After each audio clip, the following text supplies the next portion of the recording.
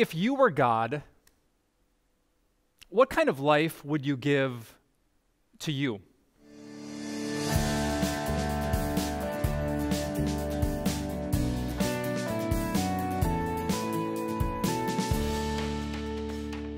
Now, if you were God, that kind of life would be easy.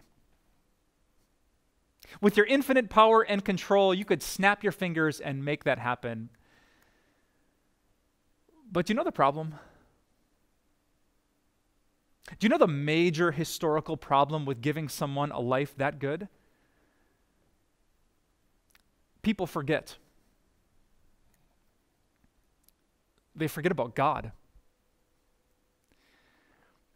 I got a text the other day from a young woman whose life was going pretty well. I'd reached out to her to check in and see how she was doing, and she had the humility to admit that she had kind of forgotten about God. God had blessed her with not one job, but two. She had more money than she needed, opportunities to make so much money to put a down payment on her very first house. But she confessed to me, in all that busyness and in all that blessing, she had forgotten about her faith. She had forgotten about God. Has that ever happened to you? Ever notice that sometimes it's when you're in pain that you really pray? That sometimes it takes a tragedy or a hardship or a pandemic like the coronavirus to get people like us to slow down and open our Bibles, to go online or show up in a church to seek God with all of our hearts because He's all we got? You ever heard that story that Jesus told about this great, beautiful banquet that the king prepared, and He opened the doors for free, but people were too blessed. They were too busy with their fields, their jobs, their weddings, their lives. They forgot about God. So if you were God, and you could do anything, if you could give yourself the best life imaginable, would you? Or would a good life turn out to be a bad thing?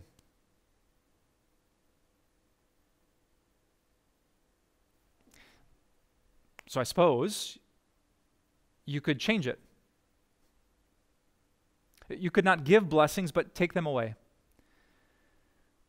Dysfunctional family, emotionally abusive mother, absentee father, learning disability, getting picked on in school, bullied every day until graduation, a job that every single day feels like a Monday, online dating that is pure frustration, people who look good and they say good things, but in the end they disappoint you, they betray you, and they use you. Chronic pain that starts early and doesn't let up. Friendships that barely last. You end up in a nursing home where no one visits and no one calls, where no one cares. And your funeral is so pathetic, there aren't even enough friends to carry your casket. God could give you a life like that. He could strip away every blessing so that you wouldn't be distracted by the things of this life. He could take away everything temporary so that all you have left is Him, and you hold on to Him so that you're ready for all eternity. He could do that. But do you know what happens when God actually does that? It's not that we forget. It's that we shake a fist.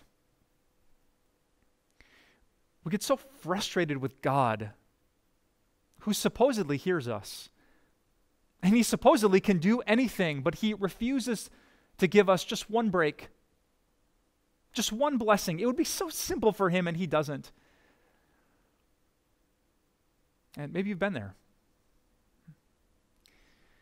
Recently, I reached out to a woman from our church, and she was humble enough to confess that she was there. She had been asking God, begging God for 20 years for this one little thing that would have been so easy for Him. As a parent, she would have absolutely given that to her child. But her Father in heaven wasn't giving that to his child. And she wondered, God, you can, but you don't, God. You won't, God. So do you care, God?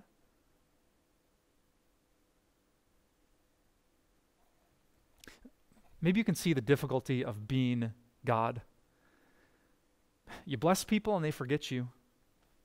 You don't bless people and they get mad at you. And I'm not telling you all this for some theological speculation. I'm telling you this because you are going to have some combination of blessing and curse, of pain and pleasure. So how will you handle it? I know I painted the extremes of that spectrum, but today, this week, and this year, you're going to be somewhere in the middle. God is going to give you good things, but he doesn't want you to forget him. And he's going to allow pain and hardship, and he doesn't want you to get angry at him. So how is it possible that God can keep you right in that sweet spot? That narrow road, that whether he brings the storm or calms it, you keep your faith. Well, today, that's the question that we're going to try to answer. Because as we open our Bibles and turn to the book of Matthew, one of Jesus' earliest followers is going to try to convince us of two vital truths that we so desperately need to know. If you're taking notes at home, I'd love for you to write this down. The truths are these: that God can, only God can. We're not independent. We can't forget about him. We need him because God can. And secondly, that God cares. That no matter what God does, no matter how good or bad it gets, God must care passionately and infinitely and eternally about people like us. So that's our goal, to prove that God can and God cares. And Jesus' friend Matthew is going to help us do it. So let's open up our Bibles to that incredible story from Matthew chapter 8, where we learn those two vital truths. Here's what it says. Then Jesus got into the boat, and his disciples followed him.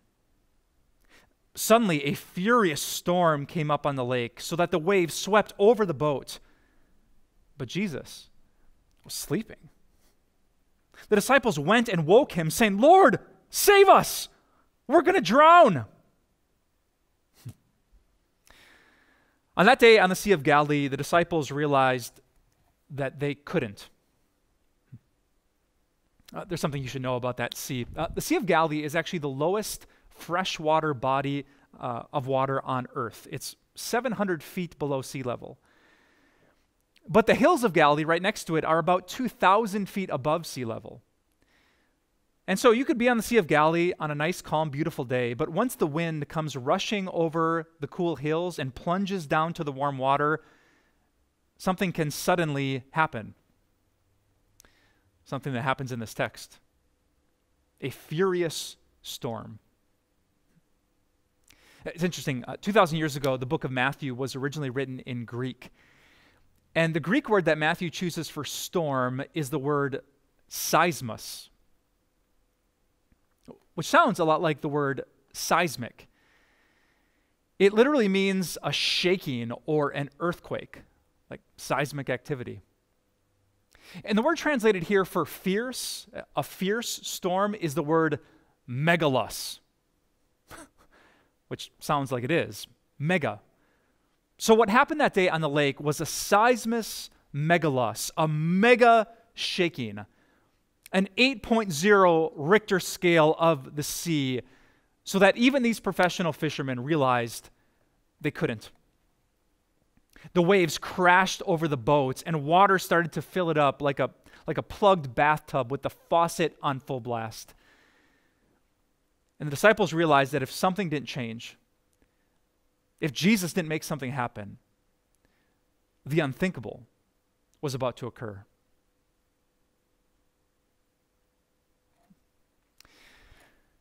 The other day, I made the mistake of Googling videos of what happens when a ship gets capsized. When, like in this story, the waves start to bust over the edges of the boat. And honestly, just watching those videos was terrifying. It's that cell phone footage, and even these big boats look so small once the waves and winds start to billow. And I realized that it didn't matter who was on the ship, how fancy or expensive, how intelligent the people or strong the horsepower. Once the waves started to move, they simply couldn't. And then I made another mistake. I Googled the word drowning. And I studied what physically happens to a human being when they drown. I'll spare you the details, just so you get on a boat again in your life, but I will tell you this. It's just treacherous. It's disturbing to even think about. They interviewed people who had almost drowned, who had experienced almost to the point of death, what that physically felt like. And when I put all that research together, I realized why the disciples felt what they felt. This was no joke. They couldn't stop the unthinkable from happening, and if Jesus didn't make it happen. So can I ask you, have you ever been in a similar situation? Listen to the rest of the story from Matthew chapter 8.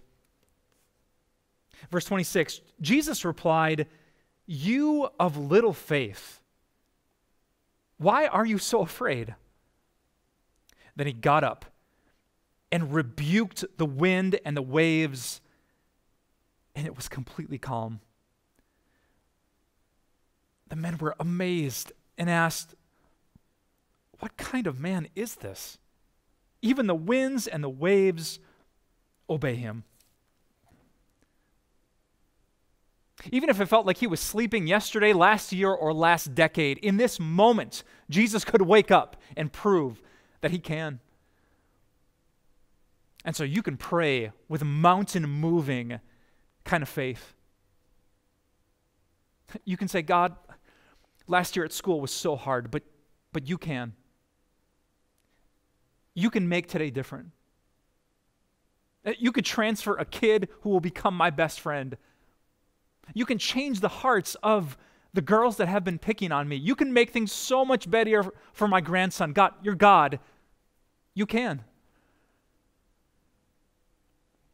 And God, you can fix this marriage. I can't, but you're God. You could change his heart. You could change mine. You could let me, for the first time since it happened, to let it go and just love. We wouldn't have to grin and bear it for the sake of the kids. God, you could restore us. You could bring back affection. We could hold hands again. We could make love again. God, you can. You're God. And God, you could make this pet sin part of my past and not my present. You could rid me of this craving for what's killing me. You could make my last drink my last drink. You could make me a patient parent. You could help me to have peace even if I don't have a productive day. God, you could help me rejoice even if people don't like me or approve of me, even if they criticize me. You could do that in my heart. You're God. You can. You're the God who can cure cancer. You're the God who can dumbfound doctors. You're the God who can end anxiety. You're God. You can. Jesus, you could speak a word, rebuke my challenge, and it would sit down and obey you because you are God. So I'm praying today with faith. I will keep the faith that believes that if you're God, you're the omnipotent, all-powerful, calm any storm kind of God, then you can. Friends, I hope you pray like that. I want to pray like that. Your will be done, but God, oh God, you can. And no matter what God does next, he cares. If Jesus gets up and calms the storm in an instant, it's because he cares about you. And if the storm keeps raging and it feels like Jesus is asleep, it's because he cares about you. It reminds me of a story I read about a witch who lived in a cottage.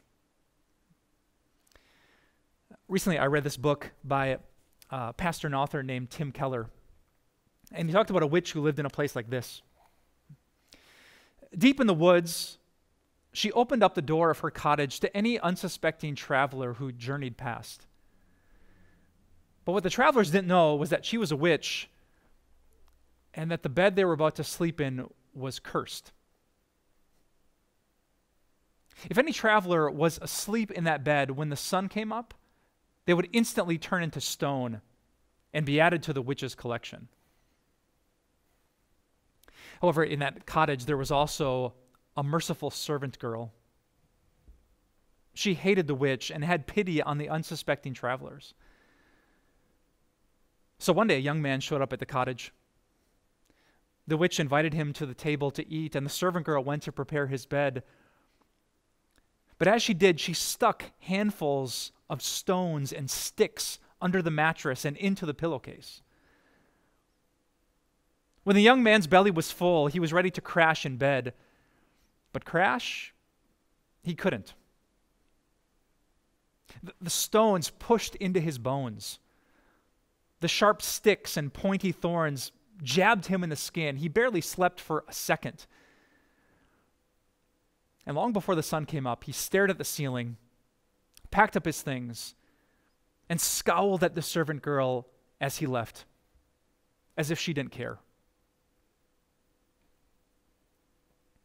But she knew the truth. The reason he suffered wasn't because she couldn't. It's because she cared.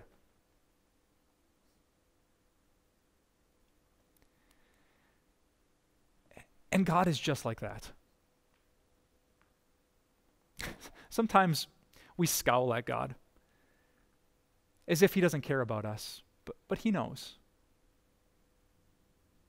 I know that you and I assume that we'd be fine if he just blessed us. If he said yes to every prayer, we would handle it perfectly. Most of us assume that we would be like the lottery winners who didn't let the money get to our heads. But God knows. He knows that if he said yes to that, you might forget. If your body didn't hurt, you might forget. If there were open doors in every direction, you might forget. Sometimes God doesn't do what he can simply because he cares.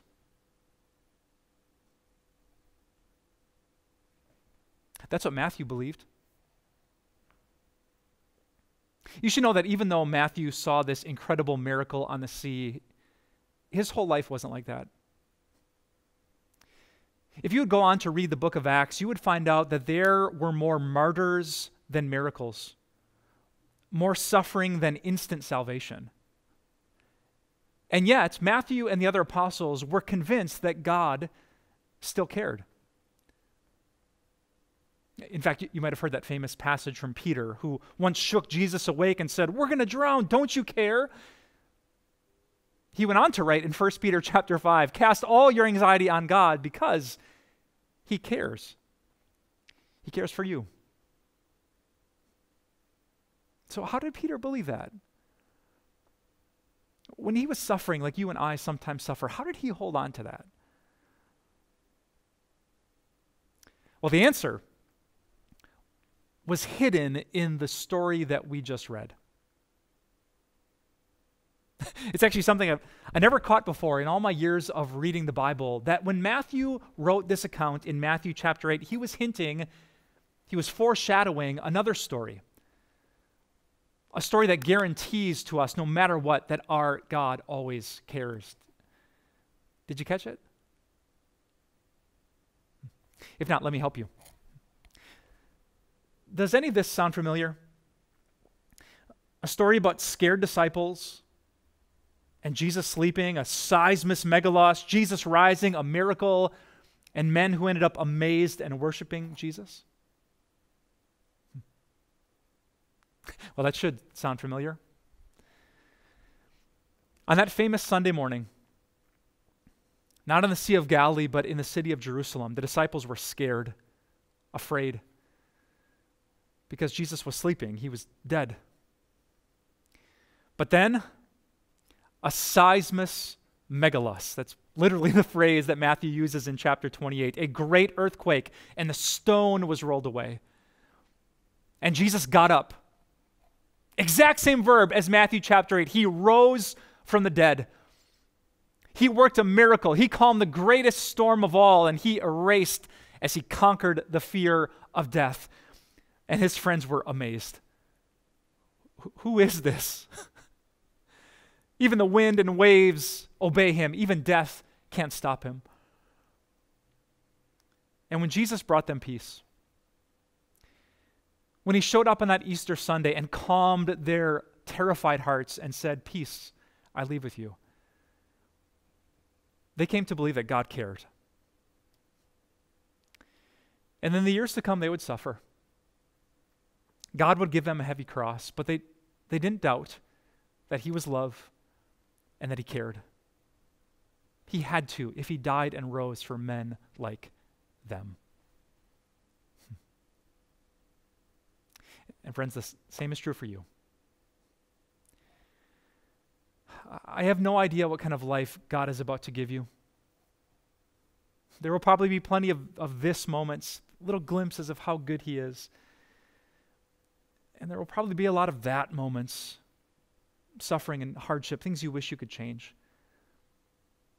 But no matter what combination God gives you this year, I want you to know that a crucified Savior is the proof that God cares.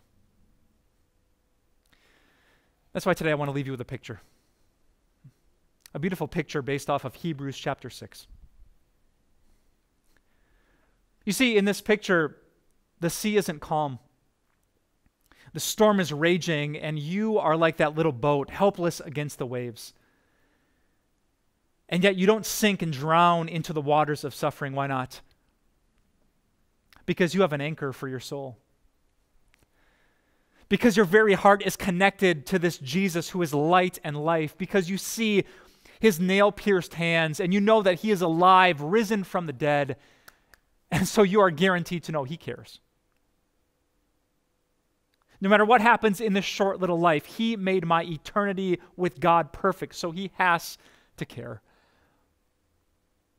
Oh, that is the Christian faith. We pray boldly to a heavenly Father because we know he can. And no matter what he says at the cross, we know that he cares. So brothers and sisters, don't give in to forgetfulness and say no to bitterness. Instead, no matter what comes your way, believe that God can and God cares. Let's pray. Heavenly Father, my life is so good right now. My body feels good. I'm about to go on a date with my bride who loves me. My children still have affection for me. They bring joy into my home. My church is in a healthy place. I have great friends. I'm going to run 12 miles tomorrow morning. You have been so good. So I pray that I don't forget you. And for everyone who's praying with me, whose life is so good, not perfect, but so good, I pray that we would not forget you. Instead, that we would remember every single moment that all of these good things are from you. They're a little glimpse of your wonderful glory. They're appetizers for us to feast with you in your presence forever in heaven. So help us not to forget, but instead to leverage these moments and worship you as a God beyond any other. But I know, Father, not everyone's in that spot. I think of the dear people I prayed for yesterday, the marriages that are stuck, the people that are sad, the addicts who have relapsed, brothers and sisters who are falling apart with anxiety and with depression. I think of them, God, and I pray that you would keep their faith strong. That as we grieve and lament life in this broken world, we would remember that we have a God who entered into it so that life wouldn't be broken forever. So that a day would come when there's no more crying or mourning or death or pain, because the Lamb of God was slain and he rose from the grave. So Father, no matter where we're at today, help us to think about you. Help us not to forget, but to keep the faith. We pray this in the name of Jesus, who brings peace to troubled hearts. Amen. Doesn't it feel like we've been dealing with crisis after crisis in our country? From a global pandemic that's not going away, to tension and questions of justice that rile us up and don't have easy answers. It feels like more than ever people are searching for something solid, something to set their feet on and breathe deeply. And thankfully we have it. Jesus. Jesus is our rock-solid foundation, and no matter what happens in this world, we have his unfailing love. And that's why I'm so excited to tell you about some generous donors who have offered a $125,000 challenge grant to help your financial gift go twice as far. That means when you give, twice as many people can hear about this foundation of our faith, the love that Jesus has for his people. Honestly, this has been a shockingly beautiful season for Time of Grace. We've been able to connect with more people, it feels like, than ever before, but there's still a significant cost in what we're doing. And producing these videos and getting this message out on so many different platforms isn't easy, which is why we're so grateful for you. So I want to challenge you this month to give that gift, which can go twice as far, so that twice as many people can know the rock that is our amazing God. To thank you for your generous financial support, we would love to send you 2 new and amazing books. The first one is a prayer journal called God is Here, my favorite 3 words in the world. Filled with encouraging devotions and prayer prompts, I'm excited to use this in my own devotional life to connect with God in a fresh way. And there's also this book, Miserable Joy. It's by author Jason Nelson, and it's how you can find joy in Jesus even if you're dealing with chronic pain. Request your copies when you give by calling 800-661-3311. Visit timeofgrace.org. Write us at P.O. Box 301, Milwaukee, Wisconsin 53201, or text TIME to 313131 to give today. Time of Grace doesn't end here. We offer so much more. Visit us at timeofgrace.org. You'll discover resources to help you in your walk of faith. These include blogs, Grace Moments devotions, and our daily video devotionals. Connect with us on social media. Join our Facebook group where you'll meet a strong community of believers. Follow us on Instagram and get an inside look at our ministry. And if you need someone to pray for you, call us or submit a prayer request. Thank you so much for your support. We'll see you here again next week.